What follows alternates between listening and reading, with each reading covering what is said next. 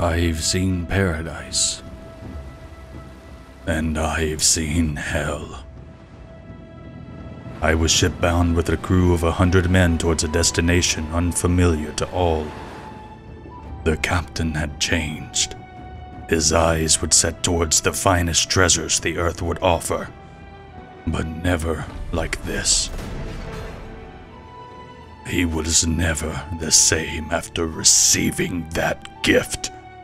We set sail. We found Aeternum, a place mysterious and mythical, fortunes untold, never believed to be possible. But the land was tainted, as dangerous as it was beautiful.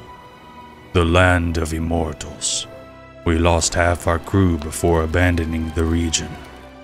Our captain corrupted and rooted to the land's temptations.